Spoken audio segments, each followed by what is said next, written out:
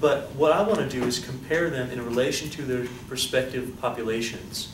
Now we're going to do populations because we're going to be considering all the players on the Miami Heat as a population during that year, and all the presidents of the United States throughout history. So that would be considering the entire group of people. Are you with me?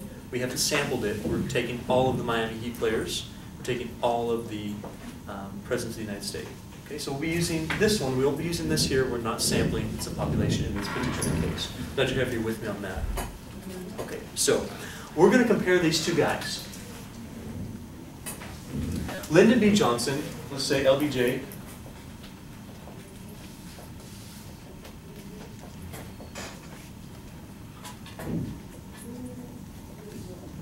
He was 75 inches tall. How tall is that? Because we don't say, oh, I'm 64 inches tall, or whatever we say. We say, I'm like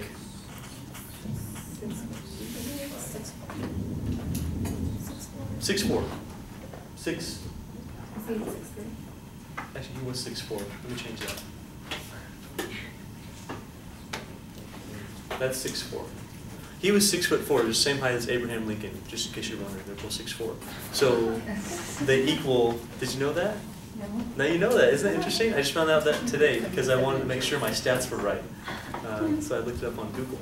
I'm sure they're right. They're always right. So anyway, 76 inches is 6'4". Abraham Lincoln was 6'4". We're just going to give it to LBJ because he's newer and we know who. Well, we know he is. We could give it to Lincoln though if you really want. Just change that to Lincoln. It's the same idea. So he was 76 inches tall. That would be 6'4". You divide by 12. The remainder is your inches. So we got that. Now the mean for presidents, so if you take all the presidents' heights over history, you add them all up, you divide by the number of presidents, however many there are. How many are there? Yeah, it's several, more than like 4, right? Like 40, 50 something. Are we in the 50s? Isn't that horrible I don't know this? Oh my gosh, I feel so ashamed.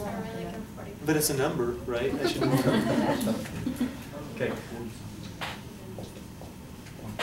I really don't. I don't know how many exactly there are. We're close to 50 though.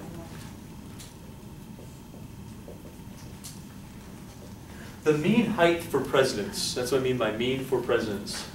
The mean height for presidents is 71.5 inches. So on average, they're a little under 6 feet tall. They're like 5'11" and a half on average. Some are shorter, some are taller. The shortest guy was 5'4". I think he was 5'4". Madison. I'm pretty sure. I just looked that up on Google unless Google's wrong. So maybe it's 2, I don't know. But so averaged altogether, they have almost 6 feet. And the standard deviation for these presidents .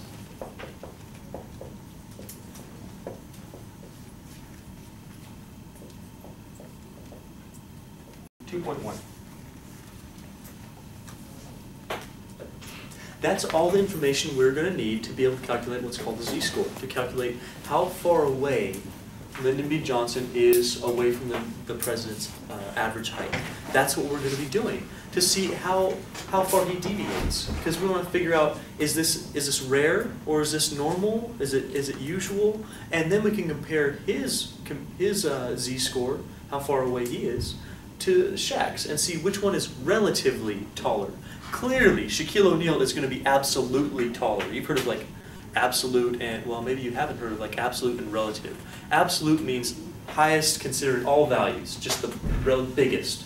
Absolute max would be that. Absolute minimum would be just absolutely the smallest thing that happens. But relative compares in a small area. So relatively, we're going to consider compared to their respective mean, the respective other presidents, and for Shaquille O'Neal, the respective other Miami Heat players. Are you with me on this? So absolutely, Shaquille O'Neal is taller. But relatively speaking, compared to their own small groups, who's taller? And we can do that with the z-score. Let's see about it. Is that calculated? Yes. That's good for them. Yeah, really. It shows them who's boss. Really, always get the right answer. Throw mine on the ground at least twice a week.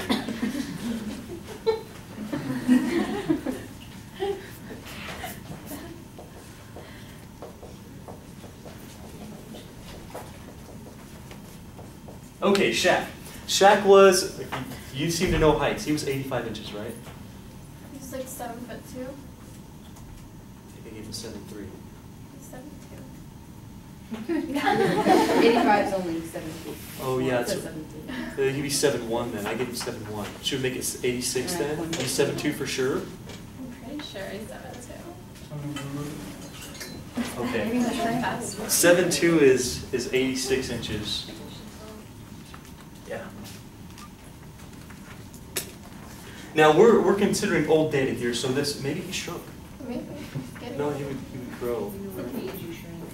You do. Yeah. I've already shrunk like an inch. Oh, it sucks. The camera takes away like 4 inches too, so I mean, I'm really like 6'5".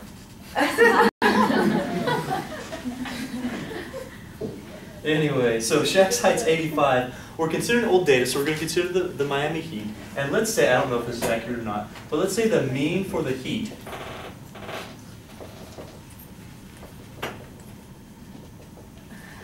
because I think they had some relatively tall players at one point. They might have been the tallest basketball team at one time. I think that's where this came from. Was 80 inches. And they had a standard deviation of 3.3 inches.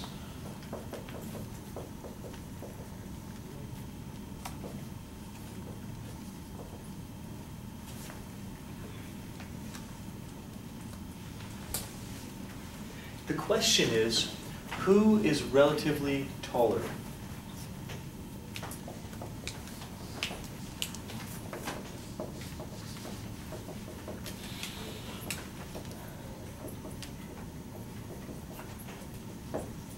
Of course, we just answered Shaquille O'Neal is absolutely taller. He's 86 inches compared to 76 inches, for sure. But relatively compared to their own individual populations, who's taller? By the way, I said this earlier, but we're going to be using the z-score for samples or populations here.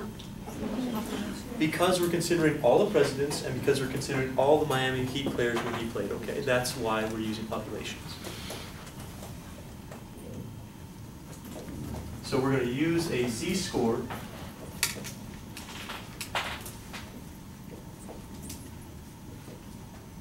for populations.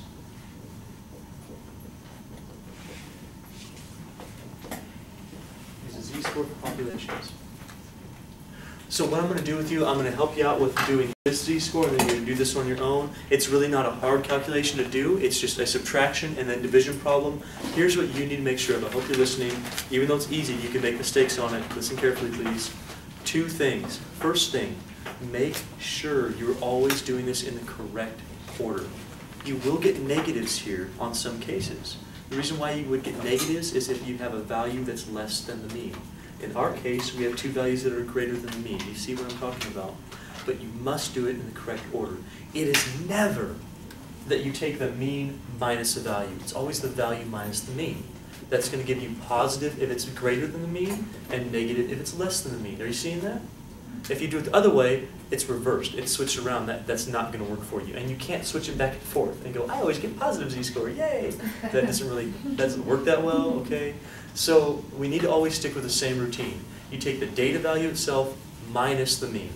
Also, try not to round that number too much. Because remember, you're going to have to divide, and you'll probably round after that. So if you round twice, if you've rounded too much the first time, it's going to be just a bigger problem the second time.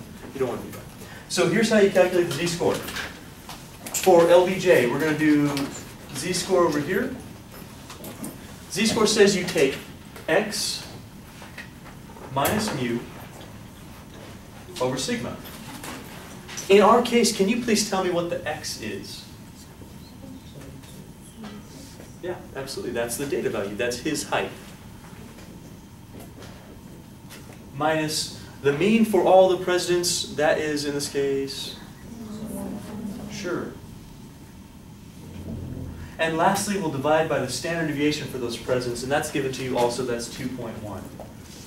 So what we do is just like order of operations tells you to do from a long time ago, you do the subtraction problem, which isn't a very hard one, and after you get that answer, then you divide by 2.1, and you can round it to 1 to 2 decimal places. I would say, because you're given some decimals here, round it to 2 decimal places after the number, and use the rounding rule most of the time.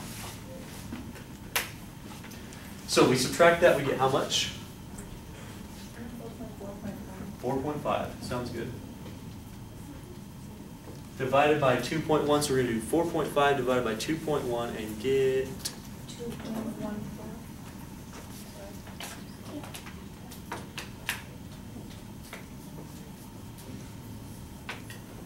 Great, we got a number, 2.14. This is useless if you don't know what that number means. Okay, got 2.14, great. I don't want you to just get through this class just using numbers where they're appropriate. I want you to understand what we just calculated. Anyone have any idea what we just calculated? Distance away from the mean, like how many standard deviations away? Exactly what we did.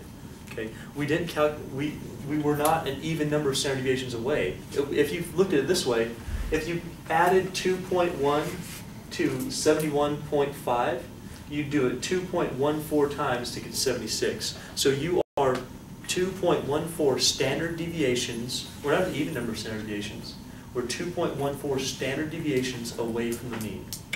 So we're like, remember those marks we made earlier? Like 1, 2, and then a little bit. Karina, you with me? Uh-huh. In homework and on the exam, are you going to give us like the height, the mean, and the standard deviation? No, you got to make it up on your own. Yeah, I'm kidding. Yeah, I'm totally going to give you all this information. Guess right, okay? No. It's all going to be there. All you have to do is be able to calculate the z-score, interpret it, tell me what it means, and then use it. That's all I want. I want you to understand it, but it's not hard math-wise. Statistics is really not hard math-wise. You have a calculator. All this is punching numbers into formulas. I give you the formulas. You have a sheet for the formulas I'll let you do the test. But you have to understand it, because if you don't understand it, you will not be able to apply it to the problems later on. Are the formulas going to be on the exam, or do you have to memorize them? You have your book, right? Yeah. There's a pull-out sheet in your book. It looks like this.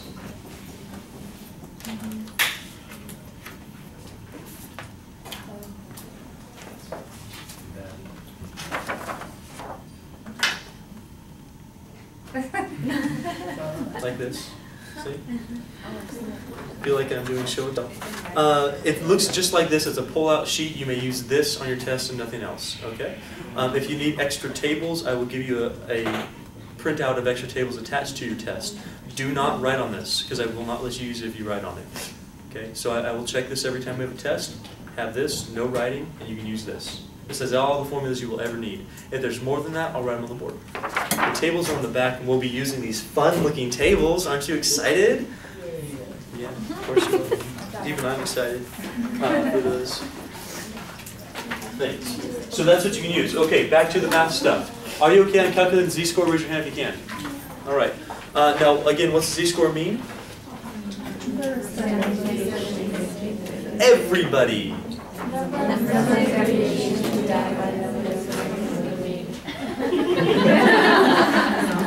Number of standard mean. Yeah. It's the number of standard deviations a data value is away from the mean. It's exactly this thing. It's exactly that every single time. So when you calculate the 2.14, it says that data value is 0.14 standard deviations away from the mean. That tells you how far it is, right? It tells you it's varying that much from the mean. It's away from the mean. By the way, using the rule of thumb, within 2 standard deviations was considered